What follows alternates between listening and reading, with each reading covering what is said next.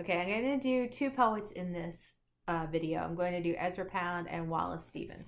So Wallace Stevens, first of all, was actually born right in Reading, Pennsylvania. If you go down on South 5th Street, I don't remember the exact number. You can look it up, but there's actually a little plaque on the house he was born in. So that's kind of cool, right? One of the major players of the American modernist movement was born in Reading, Pennsylvania, but he only lived there for a bit when he was a child. As an adult, he was actually an insurance man. He lived in Connecticut and sold insurance, which, you know, insurance and poetry don't always seem to go hand in hand. But William Carlos Williams, who's the next poet we're going to do, is actually a doctor. So, you know, all people from all walks of life wrote poetry.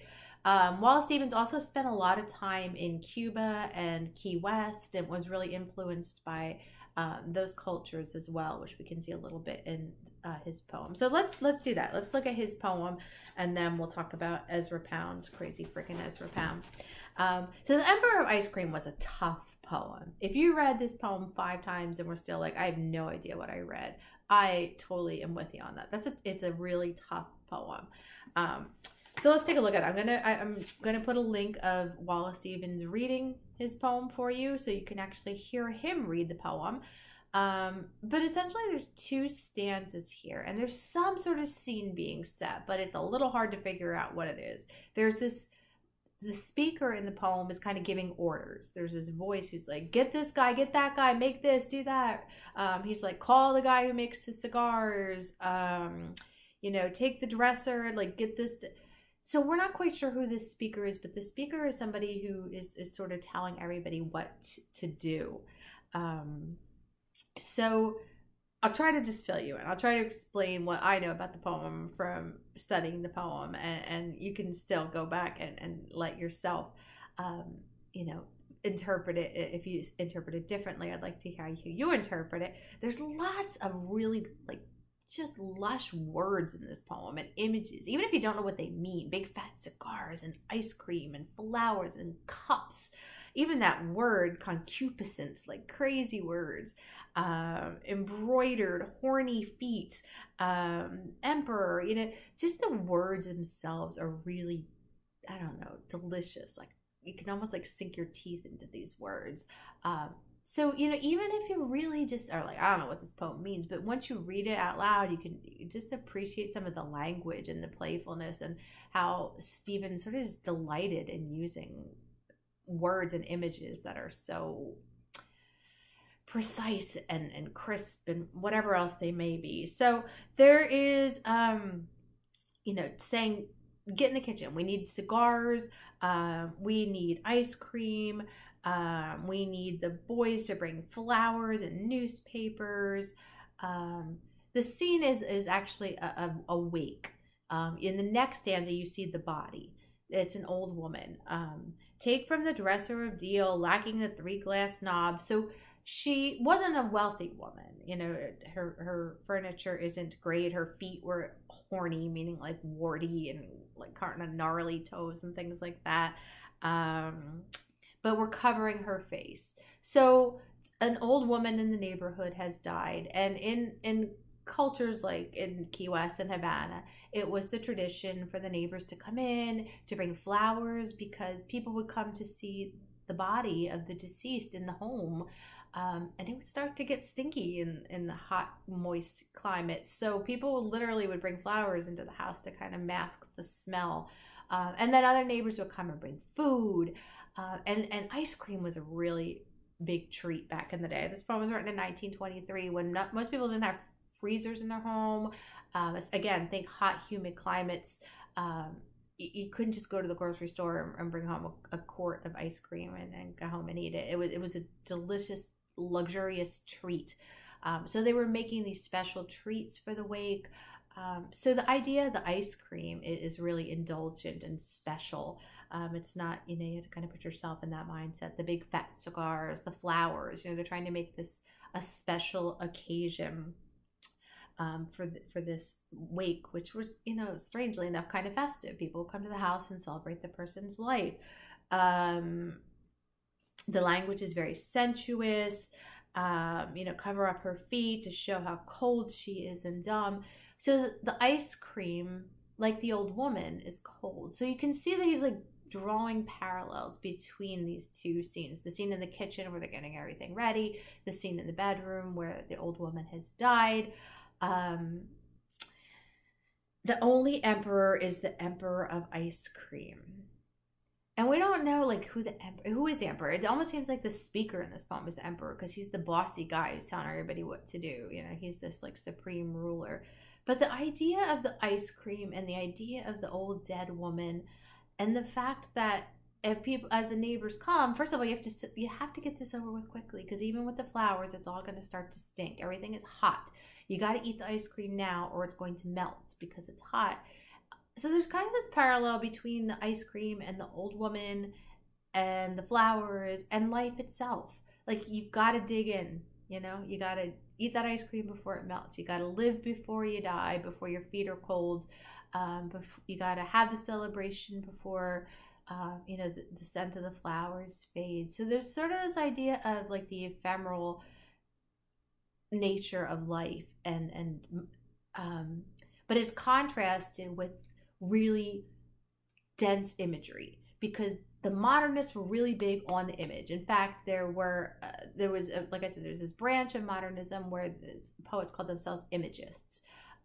Ezra Pound's poem is a really good example of that. And there were 3 rules to be an imagist, which, you know, rules poetry, but I had to write them down because I always forget. One is direct treatment of the thing. So don't use abstractions. Don't beat around the bush necessarily. Treat the thing directly. No unnecessary words. Nothing flowery or superfluous or overly descriptive. Just very precise language. And then the music of the poem should be the music of melody, not the music of a metronome. So these poems don't need to have meter or rhyme pattern or, you know, that kind of rhythm, but they should be musical and lyrical. And so you can see that in this poem. He wants to maybe talk about death, maybe talk about the ephemeral nature of life and things like that. But those are abstract ideas. So by pulling it into these images of cigars and bowls of ice cream and cold feet and, you know, dense, rich imagery, that is like the modernist at work here. So let's hear what you thought about it. Like I said, it's a confusing poem. But it's dense and rich with imagery, and maybe, you know, after hearing a little bit more about it, things will start to come to you and it'll start to make a little more sense. So the Ezra Pound poem, Ezra Pound is kind of like one of the forerunners of American modernism. He was friends and connected with all of these other poets and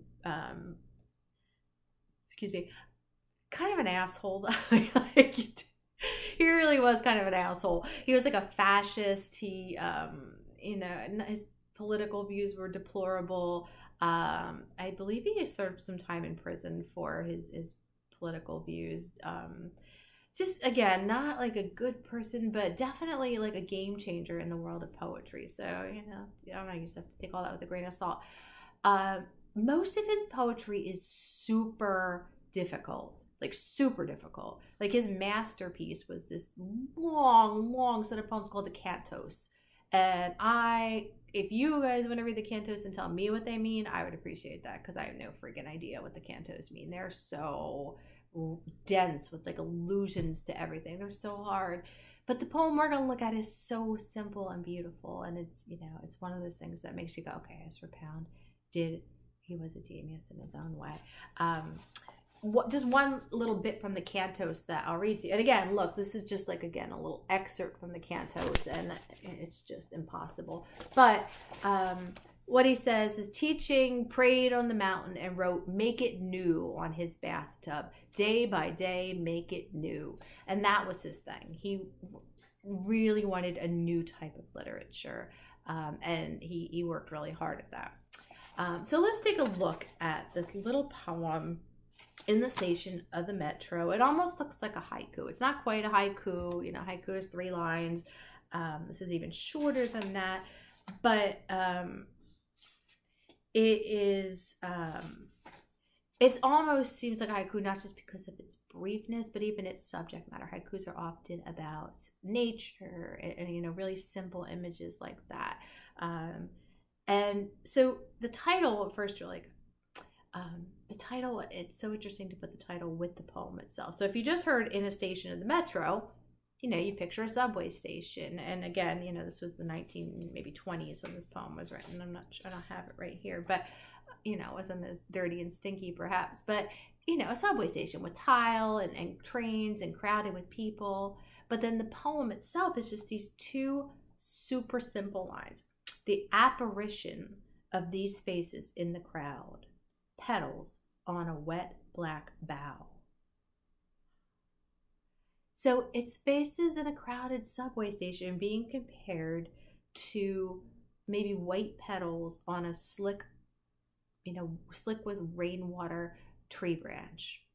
So simple, so concrete, except there's that word, the apparition. Apparition is like, it's something you imagine, like a ghostly, and you can imagine that, from a distance, and it's dark, people's faces aren't clear, you just sort of make out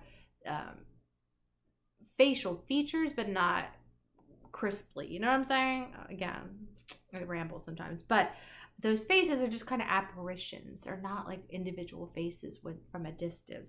But the word apparition is so like, it is like a petal, it's filmy, I think.